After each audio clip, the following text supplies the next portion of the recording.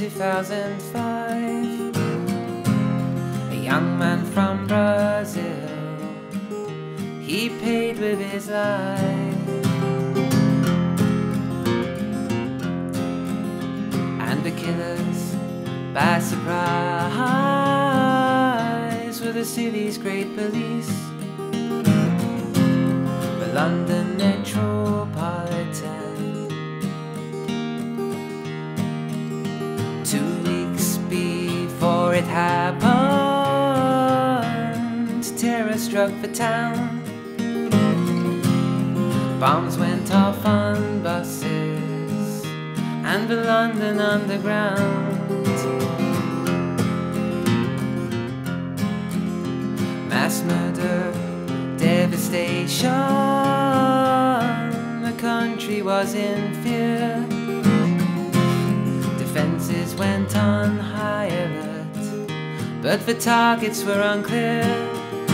Jean Charles de Menezes, an oyster cart bred from the body light saying he was running late for work that very day. Death was his pay.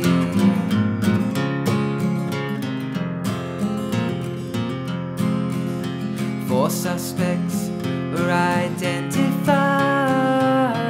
who tried a second plan. A link was found on the gym card of their wanted man, and an address scribbled on the card was that of Jean Charles. A block of flats in Tulsa, and the officers came in the morning. They hid around the site, watching the block entrance, waiting for their bite. De Menezes came emerging, not the suspect in mind, but one foolish officer pointed his finger, and the pursuit took flight. Jean Charles de Menezes, an oyster cart bred from the body light scene, a victim of a hesitated blame, where death was the pay.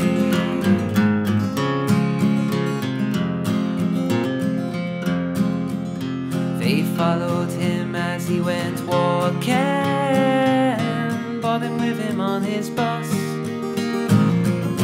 plain-clothed and anonymous. They had all of his trust.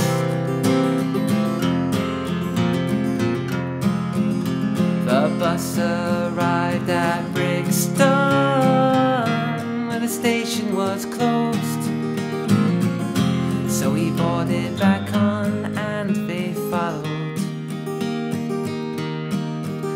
The next stop was Stockwell. He made his way inside. Armed units were called in to detain him, but it was too late to try.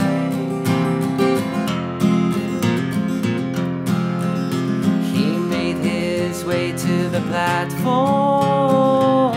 They ordered shoot to kill, then seated on the carriage, they charged in at will.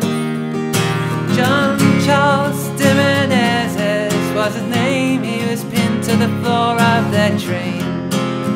He had 7 gunshots fired into his brain. Death was the pay.